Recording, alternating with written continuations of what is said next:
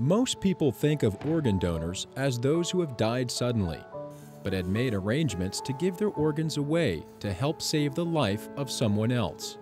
The gift of life is given to salvage something good out of something extremely sad.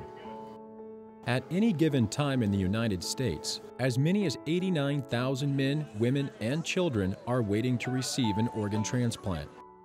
Each day, as many as 74 receive a transplant. Unfortunately, every day, 17 people die while waiting for a transplant because of a shortage of donated organs. One of the major things that still limits who can get a transplant is the lack of donor organs. This is the hardest time, of course, which is waiting for the transplant. How's he feeling? Of course, not all patients needing a transplant are adults. There are about 350 pediatric heart transplants done in the United States each year.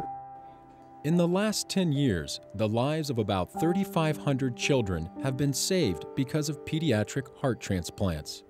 These transplants were only possible because of the love and thoughtfulness of complete strangers, who turned their own tragedy into a gift of life for another. One of the possible misunderstandings surrounding organ donations is the perception that a person must die in order to be a donor, but that isn't the case. Today, kidney transplants often come from a living donor. Also, advancements have made it possible for some who are in need of a liver transplant to receive just part of a liver from a living donor. That was the case for Darcy Deer. Needing a liver transplant as a result of hepatitis C, Darcy, his wife Janice, and their 3 sons watched as more needy patients moved ahead of him on the transplant list. They decided to take a bold step and write to family and friends explaining Darcy's situation. Their letter was answered with a gift of life, literally. Darcy's cousin, Leif Amendinger, came forward and qualified as a living donor.